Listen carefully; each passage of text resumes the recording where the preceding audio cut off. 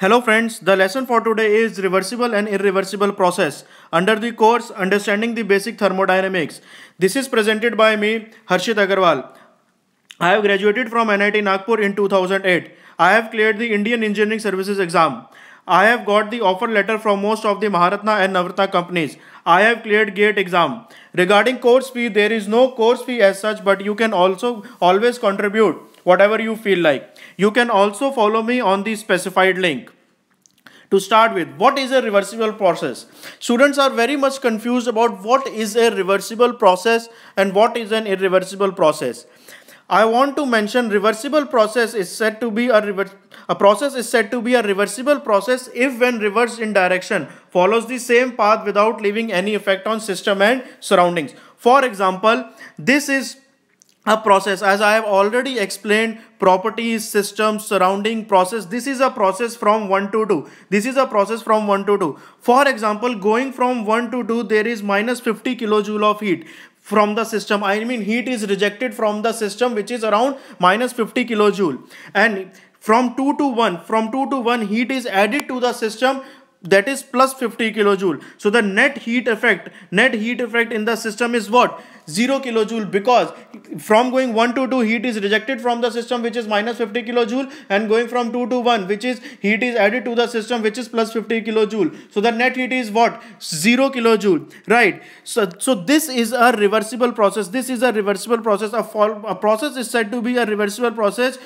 which follows the same path. I mean, the path is same from 1 to 2 and 2 to 1, which follows the same path without leaving any effect. There is no effect. As you can see, the net effect is what? 0 kilojoule. There is no effect on system as well as on surroundings, right? There is no effect on system. From going 1 to 2, the heat is rejected from the system, which is minus 50 kilojoule, and its heat is added to the surroundings, which is what? Plus 50 kilojoule. Similarly, from going from 2 to 1, the heat is added to the system, which is what? 50 kilojoule, and heat is rejected from the surroundings, which is what? Minus 50 kilojoule. But going from the same path 1 and 2 and 2 to 1, there is no net is 0 in system as well as net is 0 in surroundings. This is a reversible process, and keep in mind all the reversible process are shown by continuous line. This is a continuous line, and all the irreversible process will be shown by discontinuous line. This is the main difference between reversible and irreversible process.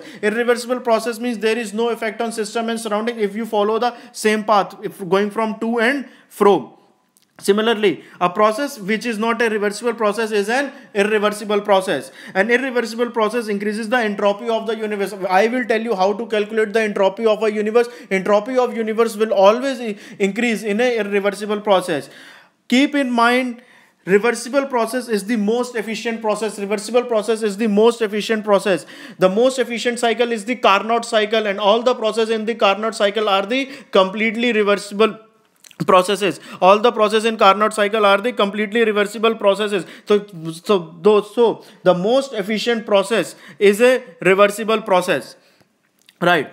Quasi-static. There is a term in thermodynamics, quasi-static. Quasi means almost and static means rest. The process is done in very slow manner. The process is done in very slow manner. It is a quasi-static process. A process which is carried in a very slow manner is known as quasi-static process. Quasi-static means almost as rest. The process will be done in so slowly manner that you will feel that it is almost at rest. For example, I will show you. This is a piston cylinder arrangement. This is the piston and this is the system having pressure P, volume V, temperature T, and there is a weight kept on the piston.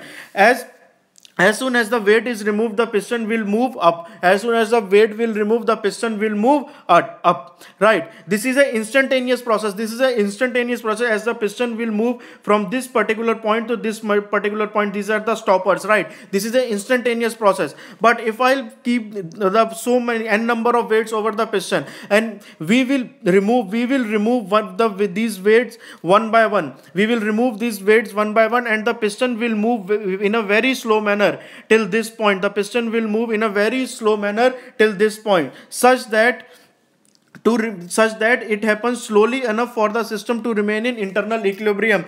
If we will do this process in a very slow manner, all the points will be in internal equilibrium. Those will be in internal equilibrium. And if there is no friction, in a quasi-static process,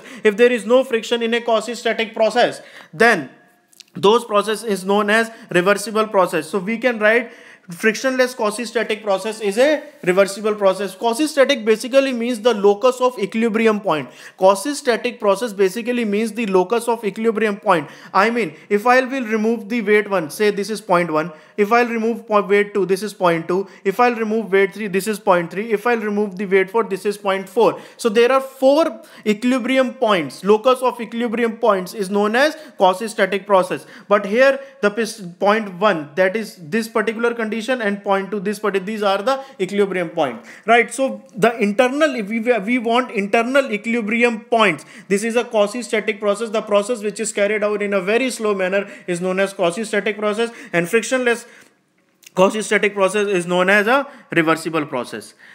This is a very important term, thermodynamic cycle.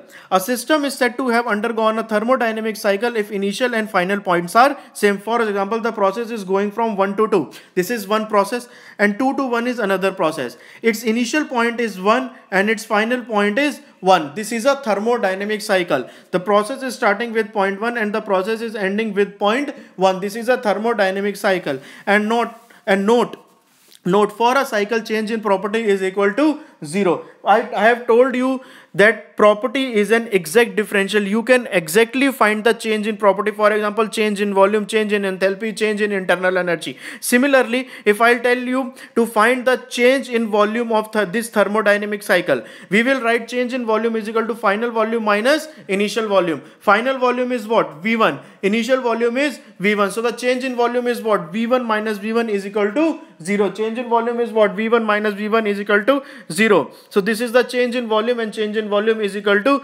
0 in thermodynamic cycle. So if you will get the numerical, and sometimes students get stuck up how to proceed for a particular numerical, see whether that this is a thermodynamic cycle, and write for a thermodynamic cycle, change in property is always equal to 0.